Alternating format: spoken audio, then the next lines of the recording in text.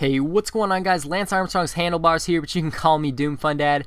And today, guys, I'm bringing you all this commentary over Doom Sharp's 296-1, which is incredible. This is the third highest KD in Black Ops 2, as well as the third highest kills in Black Ops 2, right behind Doom Visions with the 297-0.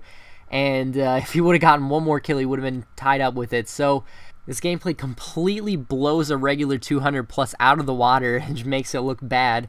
And Doom Sharp continues to change the game with the gameplays that he's been getting lately. Now, I know it's with the AN94 on Raid, but correct me if I'm wrong, but there's only been one Raid gameplay on Doom. Out of all the gameplays we've posted in the time that we've been up, only one on Raid. So I know there's some kid, you know who you are, complaining in the comments that all we upload is Raid AN94, but that's really not how it goes. This is like the second Raid gameplay we've uploaded. So we're trying to stay away from Raid as much as we can because we know people don't like that. We want to have as much variety as we can. You guys have seen a whole ton of MW3 and as well as a lot of gun variety and a lot of map variety, and that's what Doom tries to do. Is we don't want to just, every upload Raid. Like that's not what we're about. But this gameplay is an exception to the staying away from Raid rule, because definitely, like, why would we not post the third highest kills in Black Ops 2? And yeah, it's a pretty well played game. He only dies once, and he gets, I believe he gets 6 swarms, 6 dogs, and 6 lodestars, which is insane. So 6 sets of kill streaks. Which is, yeah, it's just ridiculous, and he's not using the VTOL. I want to say if he was using the VTOL, probably would have broken the record for kills. I'm just saying right now because the dogs, like, they're good, but a VTOL would have taken him over 300 in my opinion. I might have been wrong. I might be wrong. We'll never know because he wasn't using the VTOL, but that's just my opinion. Now, make sure you guys go and subscribe to him, because Doom Sharp he's been pounding out these insane gameplays every day now, and if you want to see the crazy stuff that he's getting before it gets posted on this channel, definitely sub to his channel because you'll see it on his channel first, most likely, and you'll be the first person to know about it. Now, last here, to finish up to talk about the gameplay, I'm going to throw up his stats right now so you guys know that he wasn't reverse boosting. And yeah, that's pretty much it. So now I'm going to jump into a commentary topic. If you guys enjoy the commentary, you can subscribe to my channel. It's a fun dad. And yeah, so I'm going to jump right into this commentary and talk about kind of the cliques in the COD community. Now, there's a whole ton of cliques and subsections in this Call of Duty YouTube community, and I can really break it down into 5 groups, and I kind of want to talk about the whole, how big the audience is for each group, and where each one kind of stands. So the 5 groups I can break it down into is obviously pub stomping. You're watching a pub stomping video right now. That's basically, people who go for gameplays in public matches.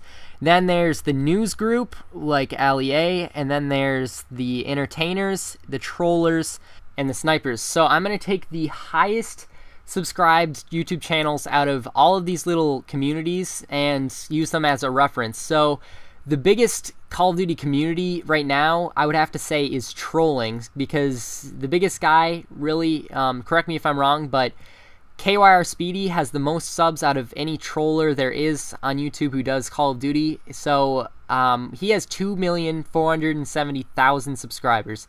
So that's, I think, correct me if I'm wrong, but I think that's the highest subscribed Call of Duty channel. So obviously, just about anyone likes to watch trolling videos, and they're really fun to watch for a lot of people. So that's pretty much the biggest community, and that's, you have the biggest chance of growing as a YouTube channel if you're really good at trolling. And it takes a lot of creativity to be one of these channels, because you have to constantly think of different ideas to troll people and get people to laugh and stuff like that. So obviously, if you're a troll channel and you're really good at it, you're gonna blow up. There's no questions about it. If you're good at trolling, your channel will blow up. Now, the next category we're going to talk about is the entertainers group. Now, I couldn't really think of any other category to fit these people. People like I Am the Attack and just people who just make videos that aren't, it's not about the gameplay, and it's not really necessarily trolling, it's just for entertainment. So I guess the highest subscribed channel in this category is probably Whiteboy 7th Street, and he's got 2,193,000 subscribers. So that's just about the community of the people who just want to watch videos just to be entertained, which is pretty much everyone, but like statistic wise, this is like the highest channel that just is in it to just entertain and just do whatever videos they want. Now the next biggest sub community of the YouTube community, the Call of Duty community, is the news guys. And if obviously the biggest person in this community is Ali A, and anyone who cares about Call of Duty news is going to be subbed to Ali A, and that's about 2,080,000 people. So that's the next biggest community, and it's absolutely huge. If you're really good at keeping up on the news and bringing out those videos, you're going to blow up. The next biggest channel the next biggest community is the sniping community. Obviously, FaZe is huge, and a lot of people really enjoy sniping videos, so the next biggest community is FaZe with 2,022,000 subscribers. Before I talk about pub stomping, I just want to stress that all 4 of those communities that I've talked about so far are well over 2 million subscribers on the leading channels for each one.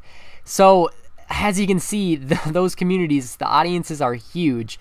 And then we go over to pub stomping and competitive. I completely forgot to include competitive earlier. But first, let's talk about competitive. So probably tell me if I'm wrong again. This is just what I'm going off of because this is like what I've seen, and I might be wrong. There might be a higher subscribed competitive channel, but I'm pretty sure the highest subscribed competitive channel is Nadeshot with 500K. And then we go to pub stomping, and we got Fearcrads with the highest subscribed pub stomper, and he's got 267K. So if you think about it, pub stomping, we truly are the smallest community by a lot. All these other communities, the leading channel is at 2 million, and then the closest one to us is double our size with competitive, and I'm not even really on top of the competitive scene, so I'm pretty sure that Nadeshot is the highest subscribed for competitive, but like competitive is double our size, and all these other communities are like what, 8 times our size. So truly, the moral of the story is if you want to grow on YouTube, don't pub stomp, and that's all I want to, that's really what this commentary comes down to, I guess. But hope you guys enjoyed the commentary and the gameplay. You guys have to go subscribe to DooM Sharp for getting this gameplay. He's an insane player. Hope you guys enjoyed the video. I'm DooM Fun Dad, or Zach, and I'm out. Peace.